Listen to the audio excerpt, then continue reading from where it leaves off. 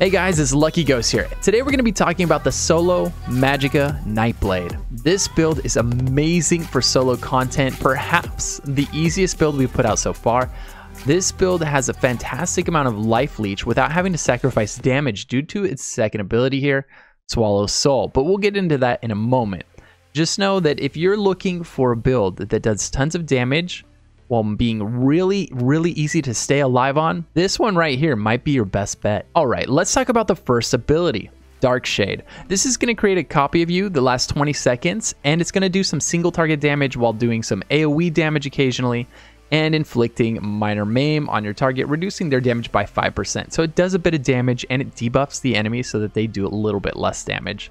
It's nice during boss fights, and it actually puts out a great amount of damage for you. The next ability we're going to talk about is Swallow Soul. This is the bread and butter of the solo Magicka NIGHTBLADE. This thing steals the enemy's life force, dealing 8,200 magic damage, right? It's hitting like a truck while also returning 36% of that damage back to you every 2 seconds over 10 seconds. This is going to provide an incredible hot, and this is the reason it's so hard to die on this character, especially when we combine this life leech with the Ring of the Pale Order, which is also going to be returning a tremendous amount of health to us, making this build incredibly fun, incredibly comfortable and safe while still putting out so much damage. Next, Impale. This is the ability we're going to use once we get into Execute. A lot of bosses in the game and in Vateshran Hallows are the most dangerous when they're in Execute. When they hit 25%, a lot of time you get extra mechanics, extra adds. This ability is going to allow you to do 300% more damage when the enemy hits 25% or below.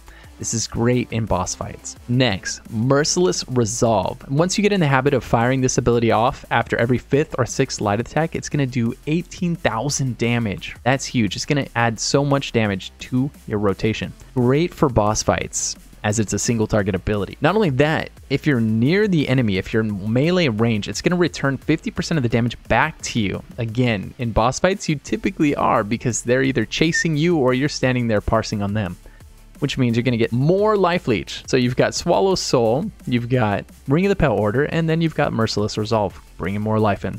The fifth ability is going to be our Flex ability. You're going to go with either Channeled Acceleration, which is going to give you minor force and 30% increased move speed, or you can slot Dampen Magic, which converts a portion of your Magicka into a protective ward, gaining a damage shield that absorbs 11,000 damage. If you want to go more offensive, go ahead and take Channeled Acceleration. If you want to go more defensive, go ahead and take Dampen Magic. I started out using Dampen Magic, and what I found was, because of all the life leech coming in, I literally never needed to use Dampen Magic. It was just sitting there on my bar doing nothing. So I replaced it with Channeled Acceleration, which I used much more often, and this increased my damage, my mobility, and just made the character feel that much more comfortable and that much more powerful. Last but not least, our ultimate on the front bar, Soul Harvest. This ability is going to increase our damage by 20% for 6 seconds when we use it. So not only does it do a chunk of damage, 14,000 damage when we use it, it's also going to increase our damage by 20%. This is huge for bursting down bosses or dangerous mobs when you run up to them. Not only that, this ability only costs 70 ultimate, so get into the habit of using this ability often. It's not like a lot of other ultimates in the game where you save it for that critical moment. This is an ability you use pretty much anytime you walk up to a thick mob and you want to help take it down faster, because by the time you kill that mob after you've opened with this ability, you're going to have your ultimate back again anyway. It only takes 70 ultimate to cast, and while this ability is slotted, anytime you kill an enemy, you gain 10 ultimate. So all the trash that's dying around it is fueling your ultimate. You'll be amazed how often this thing pops back up. So push yourself to use it a lot, and you'll find a nice, comfortable rhythm of using this ability to the point where you almost always have it up when you want it. All right, let's talk about the back bar. The front bar is our single target offensive, where we're just really trying to dish out that spammable damage. Right, we've got all those single target abilities right here in Swallow Soul and Impale. On the back bar, we've got all of our dots and AoE abilities, right? It's Unstable Wall of Fire, which is proccing our enchant, and our Inferno Staff, our Maelstrom Inferno Staff. We've got Twisting Path, which is another large AoE ability that's also going to give us Major Expedition if we don't already have it from our Channeled Acceleration. And we've got Mystic Orb, which is further giving us some AoE damage. Next, we've got Siphoning Attacks. Imbue your weapons with soul-stealing power, causing your light and heavy attacks to heal you yet again Yes, that's the fourth ability that's healing us here. And restore 106 Magicka for 20 seconds. This ability is fantastic for not only bringing in life, but bringing in Magicka, which is going to be one of the reasons that this character has some of the best sustain out of all the Magicka characters I've played on. Not only that, we're going to slot Elemental Drain, which is going to weaken the enemy, right, by putting Major Breach on them, reducing their resistance to our damage by 5,948. So they're going to be taking quite a bit more damage when this ability is cast on them. So be sure to cast this on any large mob, any mob with a lot of health, and of course bosses. It also applies Minor Magic Steal to an enemy for 23 seconds, which is going to give you 168 Magicka every 1 second while you're damaging them, further improving your sustain. Last but not least, you can slot something like Fiery Rage on the back bar. This is going to be your AoE burst damage for trash bags. You walk up to a large pack of mobs, the single target ultimate and the single target abilities up here aren't going to be very satisfying. That's when you throw down something like Fiery Rage. When you're fighting a difficult boss, try to use the front bar ultimate. And basically the way you want to use this ultimate is you want to get all of your dots down so that all this damage is hitting the boss. You know, get your Dark Shade up. And then when you see Merciless Resolve proc, that's when you use your ultimate and then you proc the resolve. Always use your ultimate right before your resolve. And if you're using your resolve every time it's available, you'll be able to use it twice for every ultimate that you get. That's about what it works out to. So you'll use your ultimate, you'll proc the Merciless Resolve and use it. Then you'll use it again after 5 more light attacks of weaving your abilities. And then by the time it comes up again, your ultimate will be ready. So you'll use your ultimate and then you'll proc your Merciless Resolve, go through your rotation again, use it again, and then your Resolve. So you'll use this twice for every time that this comes up. By the time this is up a second time, this will either be up and ready to use, your ultimate will be up and ready to use, or it will just about be ready to use. And we do this because of the 20% increased damage that this does, right? You always want all your dots ticking when you cast this, and you want this to be available to cast for 18,000 damage plus 20%, right? So that 20% is huge when it's applied to abilities like this. All right, and that's all of our abilities. As for this character's rotation, what we're going to do is start off with all of our buffs. So the last 2 abilities on both bars, we're going to use those. And then we're also going to cast Dark Shade. These are all the abilities we can use without aggroing our enemy. So we start with those abilities. That's our buffs and debuffs that we can put out. And then what we do is we move into the dots, the AoE dots on the back bar. We put those 3 down, go to the front bar, and all we have left to be doing now is using our spammable Swallow Soul. So we're going to Swallow Soul until these dots start dropping off, the buffs start dropping off. And anytime one does, you just stop, you reapply that buff, and then you swap back to your Swallow Soul. Being sure to use your Merciless Resolve every time it procs, but anytime it's possible, use it right after a Soul Harvest. So Soul Harvest, Merciless Resolve, use it again, and then Soul Harvest. You know, you'll see it as you're playing with the character. You'll start to feel that rhythm really come to life, where you're using this twice every time you use this without ever really sitting on this. It'll just always be available a second time, about the same time your ultimate will come up. Next up, let's talk about our gear. For the helmet, we're going to go ahead and slot a 1-piece Damahas for the maximum stamina and maximum Magicka 1-piece bonus that we get. It's a nice, well-rounded set. It's really useful for soloing content. We're going to wear 5-piece False Gods for the sustain. If you don't have False Gods, you can wear something like Julianos to hold you over. For the other 5-piece, we're going to wear Mother Sorrow for the incredible amount of critical damage we can do.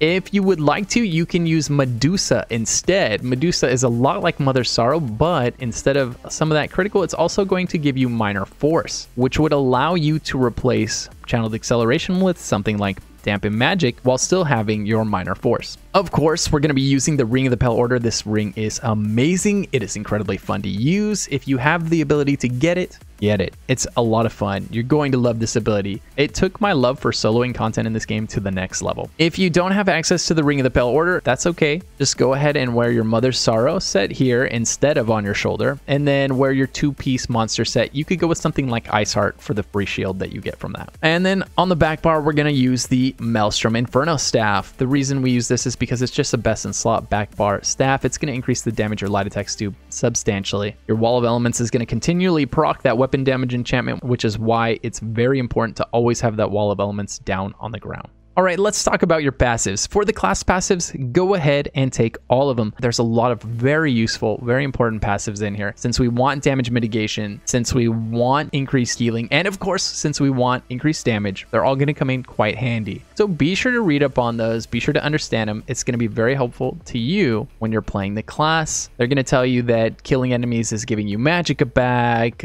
using potions is giving you ult charge, slotting certain skills on your bars is going to increase your max resource values. There's just lots of good stuff in there that's good to know about your character. Every single one of them is going to be useful, especially for soloing content. Of course, since we are using the destruction staff, we're going to take all of the destruction staff passives. We're going to take all of the light armor passives. We're going to take the first 3 heavy armor passives. If you want to use Mage's Guild abilities, be sure to grab the Mage's Guild passives. And we are using Channeled Acceleration, so I do recommend that you get Clairvoyance, which is going to reduce the cost of using Channeled Acceleration, and Concentrated Barrier, which is going to give you a barrier when you block. There you go. You see this bubble around me? That is because I have Channeled Acceleration on my bar, and because I have that passive, which is providing that barrier. While a Psijic Order ability is on my bar and I block, I get that barrier. It'll absorb 5,000 damage, and since I took Dampen Magic off, here's a free way to get that shield without having the ability on my bar. And if you really want to level your Psijic Order all the way up while you're casting Channeled Order, you gain Major Protection, reducing your damage taken by 10%. This is nice to have, but you do got to get the Psijic Order maxed out to get it. So good luck with that. We're going to go ahead and take Undaunted Metal from the Undaunted Guild. For your racial passives, go ahead and take all of those. As always, you're going to grab Medicinal Use level 3. For your Mundus, we're going to take Shadow. For your champion points, we're going to put 20 into Thaumaturge, 66 into Master at Arms, 50 into Staff Expert, 64 into Elemental Expert, 9 into Spell Erosion, 61 into Elfborn, 37 into Shadow Ward, 51 into Tumbling, 75 into Tenacity, 75 into Arcanist, 23 into Warlord, and 9 into Sprinter, 32 into Quick Recovery, 64 into Elemental Defender, Thick-Skinned 56, 62 into Spell Shield, and 56 into Ironclad. For your consumables, I recommend whenever you're doing some difficult content to go with Essence of Spell Power. This is going to grant you Major Savagery, it's going to grant you Major Prophecy, and it's also going to restore Magicka while giving you Magic Recovery 40%. So use these on cooldown when you're doing difficult content. When you're not doing difficult content, go ahead and use Essence of Magicka, your basic run-of-the-mill potions that fall on the ground. As far as your food goes, I recommend Solitude Salmon Millet Soup. You don't need a food that's going to provide resource regeneration because your resource regen is already fantastic on this character. So you might as well max out your health and your Magicka. So take a buy-stat food like this one. This is going to give you 5,400 health and almost 5,000 Magicka, and it's incredibly cheap. It costs 17 to 21 gold. I mean, it's basically free. Alternatively, you could grab something like Artaeum Pickled Fishbowl, which runs closer to 4,000 or 5,000 a pop. The difference is only, look, 5,400, 5,000, 5,600, 5,100. So for an extra 250 HP, for an extra 100 MP, you're paying 4,000 or 5,000 more gold a pop. It's really not worth it unless you really feel like the 200 HP is going to be the difference maker for you. Go ahead and take the Solitude Salmon Millet Soup. All right, guys, and that concludes the Magicka NIGHTBLADE. I took this thing through VMA today to test if it works. Pretty much got the trifecta, other than the fact that I accidentally grabbed the 1 movement speed sigil. But the no death, the speed run, all of that was going to be no problem in there. And we went through veteran Vateshran Hallows on stream as well, and we were having a blast. We absolutely destroyed him. So I highly recommend you try this build if you're thinking about playing a Magicka DK. Go ahead and give this guy a spin. You're going to love him, and it's going to be hard to forget how fun soloing on one of these characters is, especially in difficult content. So if you found this video to be helpful or useful, please be sure to give it a like and a subscribe. That helps me out a ton. And if you ever want to hang out with someone else who loves ESO, or you have questions about ESO, or you need help with ESO, be sure to swing by my Twitch stream at twitch.tv/LuckyGhostTV. I'll post links to the written guide in the description below in case you're interested in that. And if you need any other guides about ESO, be sure to check out eso.justlootit.com. Until next time, guys.